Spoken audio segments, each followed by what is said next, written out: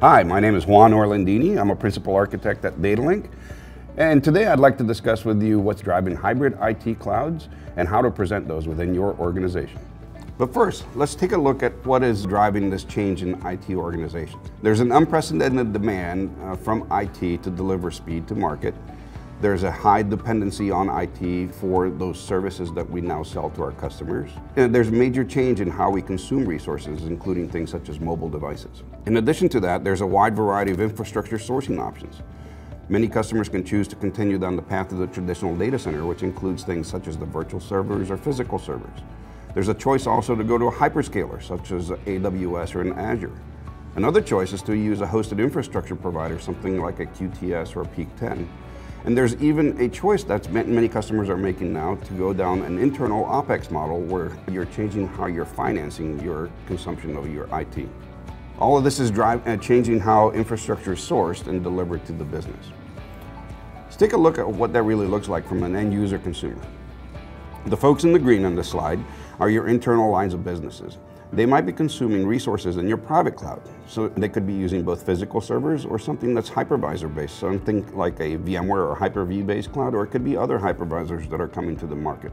They could also be consuming software as a service models, something like an ADP, a Salesforce, or a ServiceNow. And for many use cases, the software as a service model is actually something that you should be considering. They could also be consuming resources in a public cloud, something like a VMware or Amazon AWS or Azure cloud. And for many workloads, especially those that are highly elastic or seasonal in nature, that they might actually belong best in there. Many workloads are actually very difficult to implement in a private cloud, especially when the consumption or usage is unknown. What we've really been doing is building hybrid clouds, and what we haven't had is a translation layer to help end user communities understand which cloud to use at what time and for what cost models. And that's really what an IT as a service portal does for you. If we help you implement an IT as a service portal, what we're really doing is help you create a brokering service for you to your consumers. Become the broker of these services to your users. Cisco is helping deliver this through a set of tools. Cisco Prime Services Catalog is an overriding presentation layer that helps present the catalog that might be being implemented and managed by two different tools. Cisco UCS Director is a tool that helps you automate and orchestrate a self-hosted infrastructure, both in physical and virtual nature. Intercloud is a tool to help you both provision, manage, and migrate services from a public cloud to a private cloud and back again. Let's take a look at how these look. So here we are, we logged into Datalink Labs, and we have a Prime Services Catalog instance running.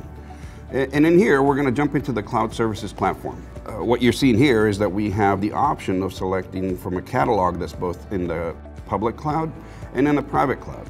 Let's select something from the private cloud, just to see what that looks like. And in here, we're going to provision a Red Hat Linux in what we call the E1 environment, which is Datalink Lab Demo environment. And I'm going to make some choices over here around the amount of CPU, RAM, and storage, and even lease days. All of these things are highly configurable and as part of the build out of the portal, and it'll be driven by the business requirements. If I submit this, you'll see that there's an order number 270. And what this has done is actually kicked off a request into UCS Director. And what we're going to do is dive into UCS Director, refresh UCS Director to see what's going on in here. And in a few moments, what we'll see is that request pop up.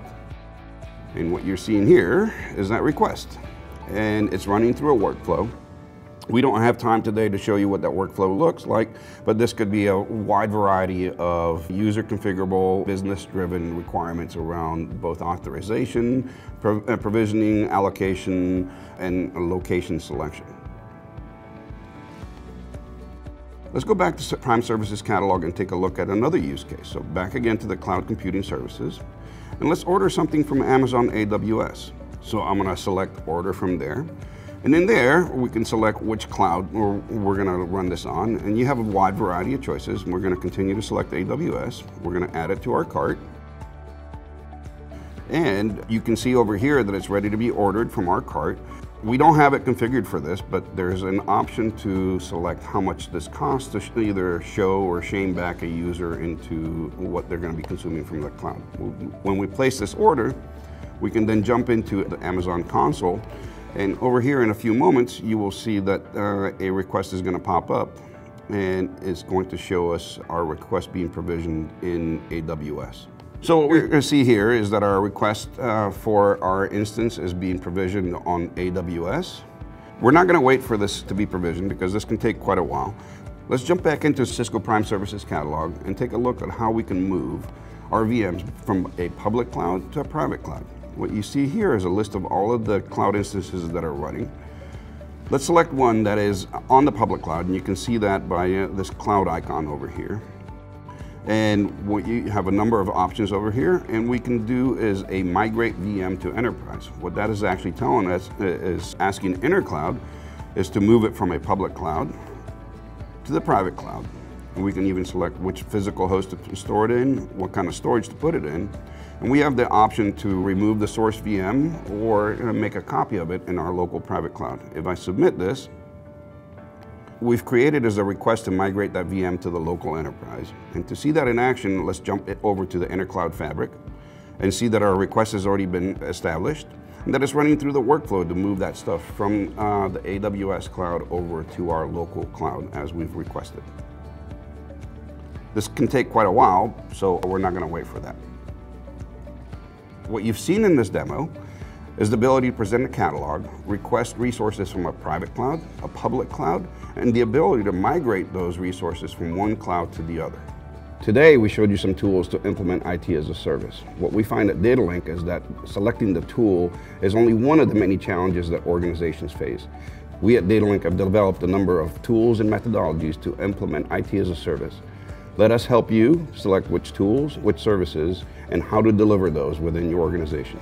Please visit us at www.datalink.com. Thank you.